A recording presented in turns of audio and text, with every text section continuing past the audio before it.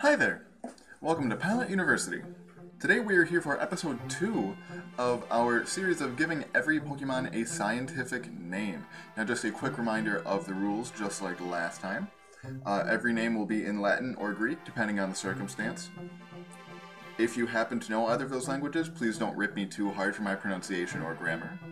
And lastly, every member of an evolutionary line has the same scientific name. For example, in the real world, a caterpillar that turns into a butterfly, the caterpillar and the butterfly have the same scientific name because they are the same species. It's just sort of the larval form of that butterfly. So same animal, same name. And that actually comes up a couple times in this episode. So with that, let's get into the first one on today's list. If you remember from last episode, we ended off with Wigglytuff. And next in the Pokedex is the Zubat line, but since it's Generation 1 Pokedex so far, we've only got Zubat and Golbat. So instead of talking about them because they're not the end of the line, we'll be starting off today with Crobat, whose scientific name is Tetrateris sanguius. This means 4 bloody wings, and even though Zubat and Golbat don't have 4 wings, clearly Crobat does. And like I said, we're talking mainly about the final form of an evolutionary line. And the sanguis, the bloody part of the scientific name, comes from the Pokedex entries of all 3 members of this line, talking several times about something to do with blood or sucking blood. Next up, we have one that the Pokedex has already given us, which is Vileplume and Bellossom. And it's actually really interesting to think about Pokemon that can evolve into 2 separate Pokemon, such as Gloom or Poliwhirl, and how that works evolutionarily. And there's a video in the works about how that happens, but we'll put that off for now. And like I said, the Pokedex has actually already given us this one in the form of Oddish's Fire Red version of Pokedex entry, which says that its scientific name is Odium Wondrous. I would assume that this is based off of several of Oddish's other Pokedex entries, saying that at night it walks around on its 2 roots, meaning that it's 2 legs basically. And I'm guessing the Odium comes from its name being Oddish. The best translation that I could find is this Odium Wondrous, meaning Odd Wanderer, which is a very rough translation even for me not knowing Latin, but that's the best thing I could find. Next up, we have Parasect, whose name is Boletus Princeps, which means Mushroom Ruler. Now, I gave it this name not implying that Parasect rules over mushrooms, but rather the mushroom rules over Parasect, because it's pretty well documented that Parasect basically does not have a mind of its own anymore. It is completely controlled by the fungus that is using it as a host. Following Parasect, we have another bug type, Venomoth. Last episode, I talked very briefly about a theorized relationship between Venomoth and Butterfree, and I'm going to go into that a little bit more in detail right now. It's not a super long theory. The evidence for it is kind of, if you see it, you see it. If you don't, you don't. Basically, it's that Venonat looks an awful lot like Butterfree. Namely, its eyes, its mouth, its hands, its antenna. It basically just looks like a rounder Butterfree without wings. Whereas Caterpie, I guess Caterpie's eyes are mostly the reason. They look a lot more like the eyes of Venomoth than they do the eyes of Butterfree. So it's theorized, or hypothesized I guess, that there was some kind of mix-up in that Venonat was supposed to evolve into Butterfree, and Caterpie was supposed to evolve into Venomoth. Obviously, Pokemon is probably never going to confirm that, so we don't have any concrete evidence, but I kind of like the idea, and because of that, I decided to place Venomoth in the same genus as Butterfree, which is Orbophacus, and the species name of Venomoth being Orbophacus pulverus, which means powdery circular lens. Something that's really important to note when you're talking about species is that, for example, I use the species name for humans, which is Homo sapiens. Now, if you're talking about the genus would be Homo. Whereas if you're talking about the species, it is not just sapiens. The species name is Homo sapiens. So if you just say sapiens, that is not correct. You have to say the entire genus and species, because together, that makes the species name. Anyway, back to Venomoth. I gave it that name because the circular lens part comes from the genus that I gave Butterfree, And the powdery, which is the pulveris part of the species name, comes from almost every Pokedex entry referring to a toxic powder that it gives off when it flies. Coming up on our first Alolan form Pokemon of this episode, Dugtrio. Dugtrio's scientific name is Tritalpus crypsis, which means 3 hidden moles. This one's fairly obvious because it is the mole Pokemon. There's 3 of them, and we don't know what the rest of its body besides its head looks like. So I think that was pretty fitting. As for the Alolan versus Cantonian forms, I had some fun with this one. So for the Cantonian form, the name is Tritalpus crypsis calvus, which means bald. And the Alolan form is Tritalpus crypsis hansonii. And if you've ever heard of the band Hanson, or if you're sort of a 90s child like me, Hanson was a little bit before my time when they were really popular. But as a 90s kid, I definitely know who Hanson is. Basically, they were a somewhat popular, they had a couple very popular songs, but they themselves weren't incredibly popular, pop band in the and basically the entire 90s. They still make some songs now, but they're not very good, let's be real. But if you look at them and you look at Alolan Dugtrio, I think it's very clear where they got the inspiration for Dugtrio's hair from. So because of that, I wanted to give a little shout out to Hanson. Next we have another Alolan form, which is Persian. Persian's scientific name is Pardus elegans, which means elegant panther. And you know, I think that's also quite obvious because it's some kind of big cat.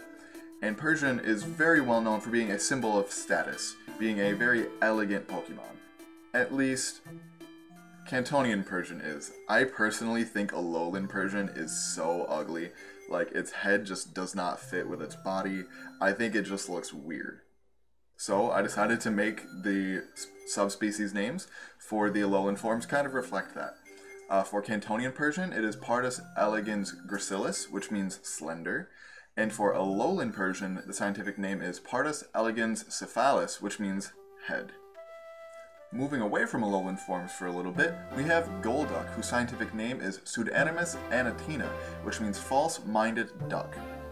I think this was really appropriate because obviously, A, it's a duck, and B, like almost everybody else in the world, at one point in my life, I was completely convinced that Golduck was a psychic type.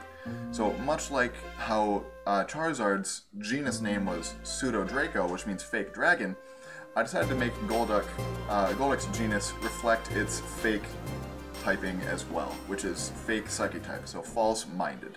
Up next we have our first fighting type Pokemon on the list, Primeape. Primeape is really well known for having an extreme temper, whether it's in the anime for like the one episode, like episode and a half that Ash had one, as well as in almost every one of its Pokedex entries, mentions its temper being so extreme that it basically just fights things until it falls asleep. So to reflect this, and for a little bit of fun, I named it Ira Bilis, which literally means anger, anger. For this next one, I have to give a little bit of background on the Pokemon itself, which is Arcanine. Arcanine is well known to people who were around back in Gen 1 and watched the Gen 1 anime as it came out. Arcanine was, as most people see it, originally supposed to be one of the legendary Pokemon from Generation 1, but then they decided to make Arcanine a regular Pokemon, and then make all 3 of the legendary trio bird Pokemon. So, which is also why Arcanine is listed in the Pokedex as the legendary Pokemon, that is its Pokedex classification. But, as we all know, it is not really a legendary Pokemon. So because of that, I gave Arcanine the name Pseudofabula Primus, which means first fake legendary. Much like Vileplume and Blossom earlier, having 2 different Pokemon at the ends of the same evolutionary line, we have Poliwrath and Politoed. I gave both of them the scientific name Virani lactes, which means double frog guts. That might sound like really weird and sort of cringy, but the double comes from there being 2 of them. I would have given Vileplume and Blossom a similar kind of thing if there wasn't already a name for them canon in the Pokedex. But, you know, obviously there's 2 of them, so that's where the bi in the part of the genus comes from.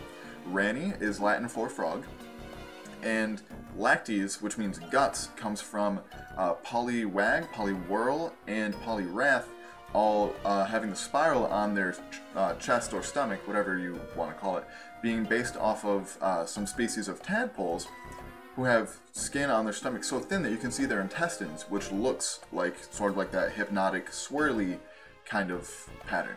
So that's why these Pokemon have it, so I wanted their name to reflect that as well.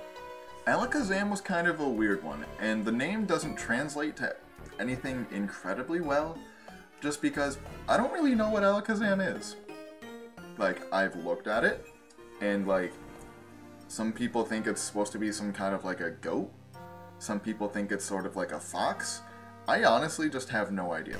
So I couldn't base the scientific name off of any kind of animal, so I just went with what they show us for Alakazam. So Alakazam's scientific name is Gigacerebrum bicochlari, which means large-brained 2 spoons. I mean, it's got a big brain, it's really smart, and it's got 2 spoons. I don't know, that's pretty much all I got. On the opposite side of Alakazam, we go to Machamp, whose scientific name is Tetrabrachus maximus, which means 4 biggest arms. I don't think there's too much more explanation that needs to happen there. It's got 4 arms, and they're really big. Next up, we have definitely the easiest one of the episode, which is Victreebel. Victreebel's scientific name literally means acid pitcher, because it's based off of a pitcher plant, and I'm pretty sure every Pokedex entry for Victreebel refers to its really strong acid inside of its stomach. And the scientific name is Urseus acidum.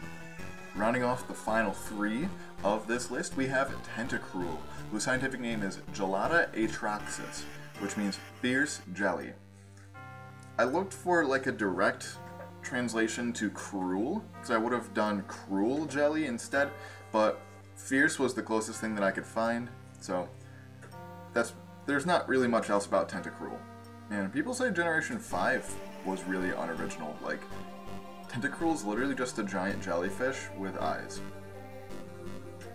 Second to last on today's list, we have Golem and Alolan Golem, whose scientific name is Chalapis fragor, which means exploding stone turtle. You know, there are different ideas about what Golem is. I always kind of thought that Golem was some kind of turtle. Alolan Golem makes me think that a little bit less, but that's still the closest thing that I'm able to relate them to. If you have thoughts about what Golem might be, let me know down below, but that's the best thing that I can come up with. I chose this name, A, because I believe that they're kind of turtles. They're made out of rocks, and they're well known for exploding. Like, anytime I see any member of that line, not so much Geodude, but definitely Graveler or Golem, I'm like, instantly, this thing's going to use Explosion or Self-Destruct on me. Although, I think this a little bit less about Alolan Golem and Alolan Graveler. So, for Cantonian Golem, I gave it the subspecies name Chalapis fragor crepidus, which also means explosion. Whereas for Alolan Golem, I gave it the name Chalapis fragor barbus, which means beard. And lastly for today's episode, we have Rapidash, whose scientific name is Celerignus equus, which literally means fast fire horse. It is well known in all of its Pokedex entries for being able to run extremely fast, and it's a horse that's fiery. And that wraps up today's list. So altogether that is 30 species down and about 380 to go. Like I said at the end of last episode, most episodes will contain roughly 12 to 15. I'm trying to err more towards 15 because I don't want to be doing this for like 3 years per episode. So hopefully that should try to keep it around 12-ish minutes is what I'm aiming for time-wise. I don't want them to be too long because then you guys obviously don't want to watch a super long video. But too short, and I feel like it's just not enough content for me personally. Keep an eye out next Wednesday, a week from today, for episode 3 of this series, as well as this weekend for the continuation of our normal programming about just general Pokemon theories and Pokemon science. If you're excited to learn more scientific names and learn more about Pokemon science in general, feel free to subscribe. Follow us on Twitter at Pallet_U. I try to put up more stuff about it. I'm not incredibly active on Twitter, but I'm definitely working on it. In the next couple of days, while I'm going about my classwork here at school, I will try to put up some more content on Twitter about what it's really like to be in the life of a scientist. Just what we do in our everyday life. So if you're curious about that and want to know what people like me actually do in our life, definitely follow me on Twitter to check that out. And as always, there's a time and place for everything.